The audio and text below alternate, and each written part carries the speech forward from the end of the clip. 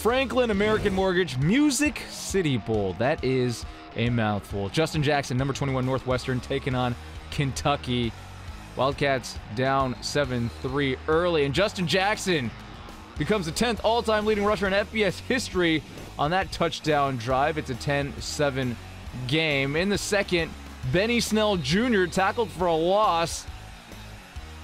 And then Snell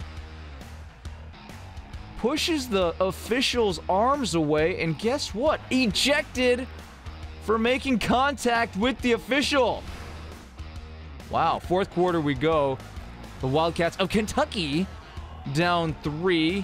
Steven Johnson hit as he throws, and Kyle Cairo ends up with it. Pick 6. Northwestern quarterback Clayton Thorson got injured in the game. He loves it, so Northwestern up 24-14. Then Matt Alviti with the quarterback sneak on 4th near their own 40. Tough to tell. Northwestern turns it over on downs. 43 seconds left. Kentucky inside the 10. Johnson!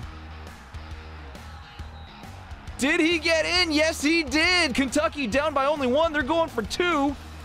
And Johnson, Kentucky, cannot pull it off. They don't get the win. The pass falls incomplete, and Northwestern hangs on to win 24-23.